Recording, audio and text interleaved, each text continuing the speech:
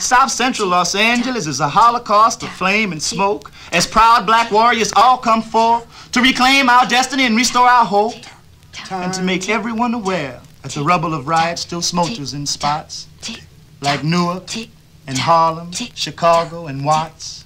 And though it might seem that the riots are over and now black brothers are getting bolder and making threats like taking over, but hold it, brother.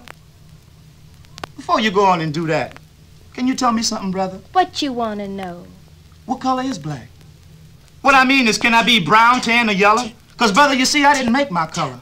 Time. Yeah, all right, I understand. We all used to be Negroes. Today, you're a black man. Wait, here comes a brother I know for sure can rap.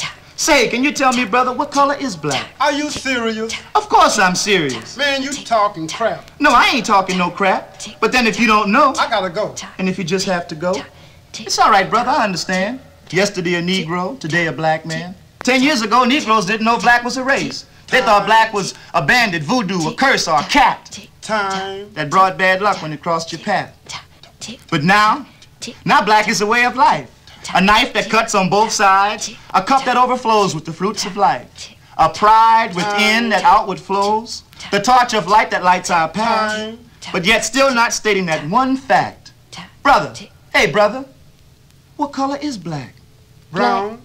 Yellow. Blacker than black. I mean, should I wear a natural and change my style to Afro, learn Swahili and talk about how good Africa is? Or can I just be me?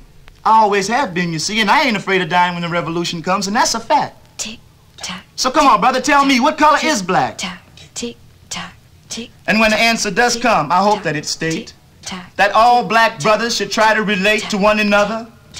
And remember, brothers, blackness comes in many colors. Ring-a-ling-a-ling-a-ling.